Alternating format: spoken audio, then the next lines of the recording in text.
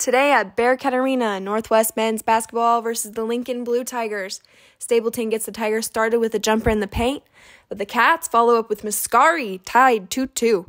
It's all Cats, 10 minutes in the game. Starts with the 3, Northwest 21, Lincoln 5. Kung goes in for the dunk and it's good, but ouch.